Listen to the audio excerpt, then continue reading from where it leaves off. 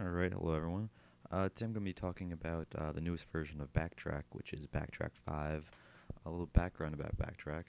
Uh, it's basically most commonly used as a live CD and specializes in penetration testing software, which all comes preloaded on it.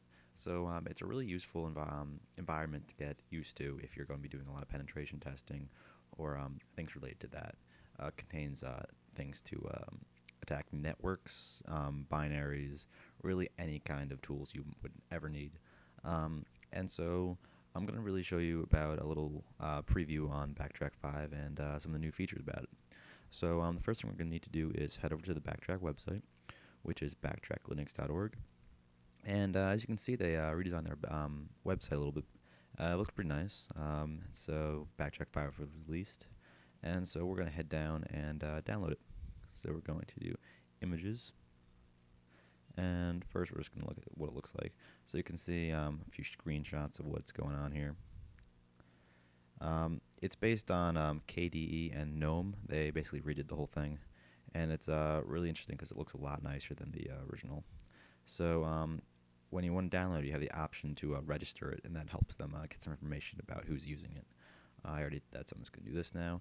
And I also like the new download screen, which allows you to select the different disk images based on different forms. So my personal favorite is GNOME, so you can select that, and you can select the architect of what you're trying to get it on. You can do 32-bit. You can select between a VMware or an ISO, which you can burn to a CD or pen drive.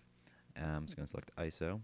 And then you can either do a direct download or torrent. And since it's a pretty hot item right now, I'm just going to go for torrent. So click to download. And basically it's going to ask you if you want to give them info about it. I already did this. I'm going to select no now. And it's going to download it, and you can open that up in transmission.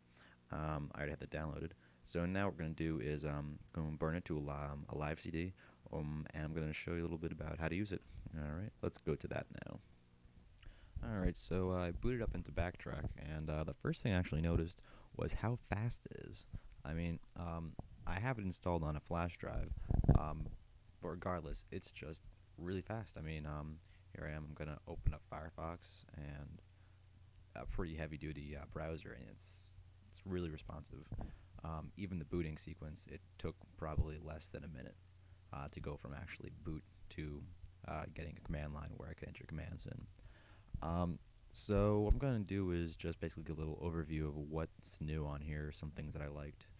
The first thing I liked was obviously the new desktop. I mean, it uses GNOME. This was one of the options. You can either use GNOME or KDE.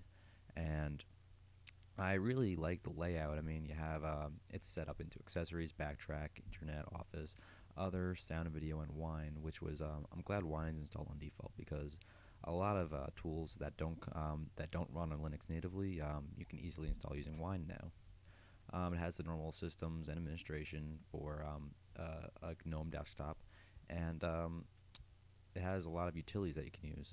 So to get the internet started, the easiest way, actually easier from last time, it uses the same Wi-Fi manager, is WICD Network Manager, and you can just open that up. I have it opened up in the other thing over here, and you can connect to the different wireless networks you have, and it makes it a lot easier than the other one where you had to start up the network.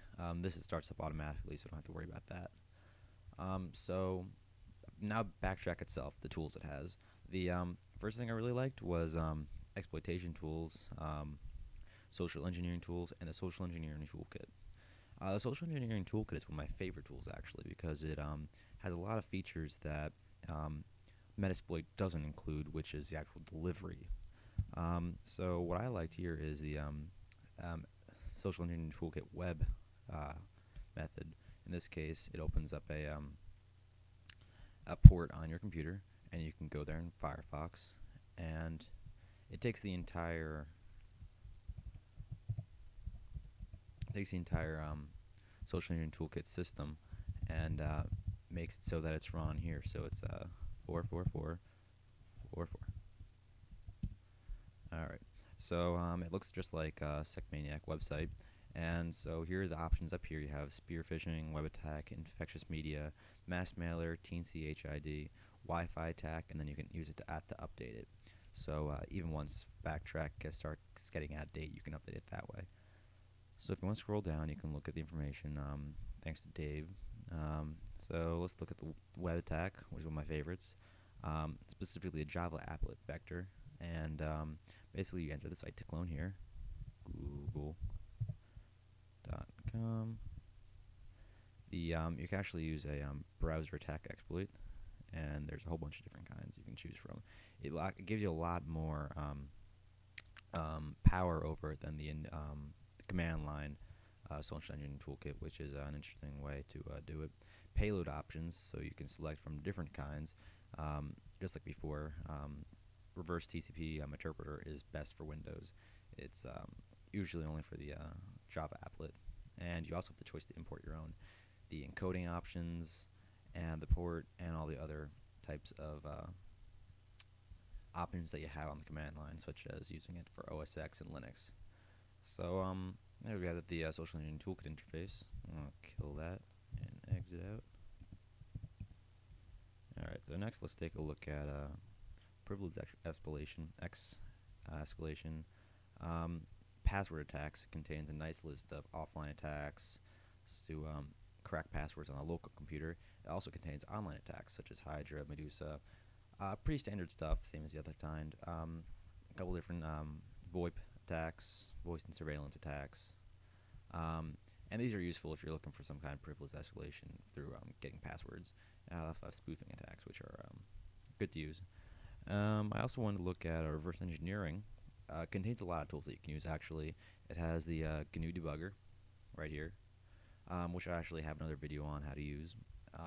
It's a really powerful debugger that I enjoy a lot. You can change the disassembly language, and you can run the program, look at what system call it's making, and it's useful for any Linux binaries that you're trying to look at.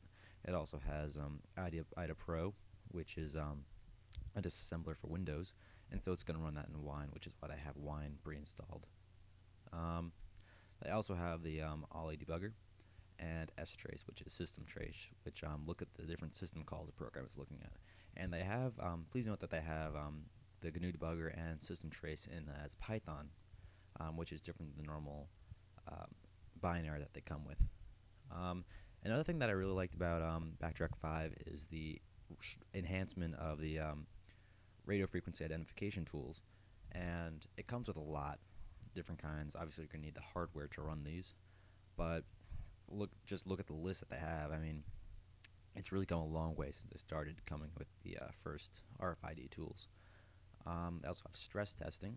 They have network stress testing, such as Seize, Smurf, denial, floods. Basically what this is going to do is it's going to help you look at the network, see how it's able to react to different, almost like a DDoS attack.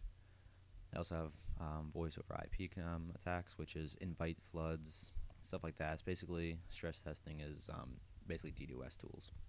They also have WLAN testing, MDK5, which is an interesting program actually. Basically, it contains a lot of exploits that are known, weaknesses that are known against Wi-Fi networks, such as deauthorizing other people from the access point, probing the ESSIDs, authentication denial of service mode. They have a lot of different options that you can use to really mess with the system, Wi-Fi system like that. So that's another interesting thing. What else is there? Stress testing, forensics. I remember Backtrack 4 they had stuff on forensics, but they've really increased it and really made it nicely categorized. They have antivirus, digital, anti-forensics. That's TrueCrypt, which is an encryption program which helps create encrypted file systems and files that can actually have hidden partitions in them, which is an interesting little thing there. They have a lot of carving tools. Foremost and Scalpel is a great file carving tool. I use them myself. Hashing tools such as MD5 sums, stuff like that, SHA-1s.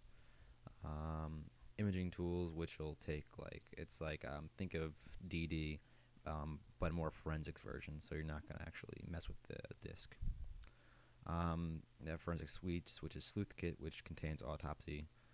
Network forensics, which are like Wireshark, things to look at different packets. Password forensics, which will help, in this case, dump a SAM file on Windows. PDF forensics, since there's a lot of new exploits out there using PDFs, it's interesting to see a new PDF forensics tools. And RAM forensics tools, which takes volatile memory, an image of it, and will actually help you analyze that. They have different reporting tools, which I actually found out they have Record My Desktop already installed. I installed it manually. Again, they have the services like the other Backtrack versions, so you can start and stop them, like MySQL, Apache, and SSH. And finally, they have a few miscellaneous things, like install dependencies, Mac Changer. Another one I just learned about was Poncha, which is a program that will help you crack CAPTCHAs. So that's really a basic overview of what Backtrack has. Overall, I'm really impressed with it. It's been redone. They spent a lot of time on it. It looks great. It definitely shows the amount of work that they spent on it. So thanks for watching, everyone, and I hope you enjoyed it.